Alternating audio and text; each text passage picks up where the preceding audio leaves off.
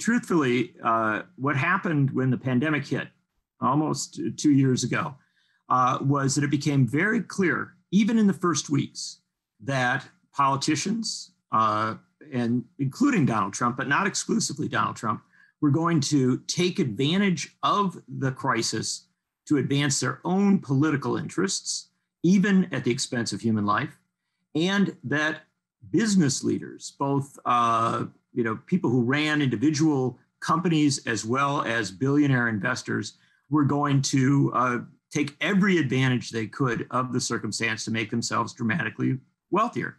And the truth is that it wasn't hard to detail this reality. In fact, as an example, Trump acknowledged to Bob Woodward that he lied to the American people about the severity of the crisis. That, I would argue, in the midst of a pandemic is a pretty criminal act. And then I would also suggest to you that if you take a look at the record of Pfizer and other pharmaceutical companies, the level of excess profits that they have taken in the midst of a truly dramatic moment in American history and world history is so far beyond the bounds that it definitely enters into the stage of, or into the realm of, profiteering. Yes, there's been some political accountability, but at the much deeper level, at the level of accountability for genuine profiteering, for genuinely criminal or at least incredibly dangerous and damaging acts, no, there hasn't been a sufficient level of accountability. There's been very little at all. And there's very little consciousness of it. And I want to emphasize that, because a consciousness of what happened, an awareness of what happened, and of the fact that people could be held to account is what's necessary if we're going to shift our direction and actually get on top of these things. I'll give you one example. At the start of the pandemic, America's billionaires controlled $3 trillion.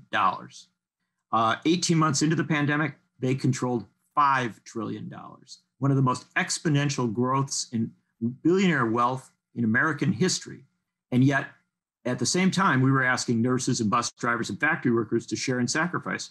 I would argue the billionaires did not share in sacrifice. And I would suggest to you that if people were really conscious of that, we would be demanding a tax rate similar to what Franklin Roosevelt or Dwight Eisenhower accepted for the top marginal tier in our tax lists. And that would be about 95%. And tell me, how do you account for the fact, and go back to something you said a little earlier, that there isn't a broad-based consciousness of this, that Americans either don't know it or they know it, but don't know what to do quite with the knowledge of it? How do you see that whole problem of public awareness and response? Well, look, we live in a system that rewards profiteering, that rewards political calculus, that is not respectful of human needs or of frankly, human suffering. And so as a result, much of our media and much of our political class tends to treat huge crises in our lives that affect all of us as natural disasters. Now, the fact of the matter is the pandemic was a global phenomenon. It hit countries around the world. But how you respond to that crisis, that's the key. And in the United States, the response was disproportionately on the side of the political elites and the economic elites, not on the side of the great mass of people. As a result, we had a dramatically higher level of death than other countries in comparable circumstances.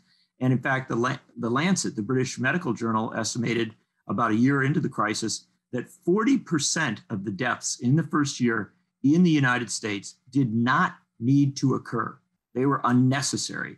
And so we're looking literally at hundreds of thousands of people who died unnecessarily because our system allows economic and political elites to think of their own advantage rather than to think of doing what any decent human being would do in such a circumstance, which is to care for others.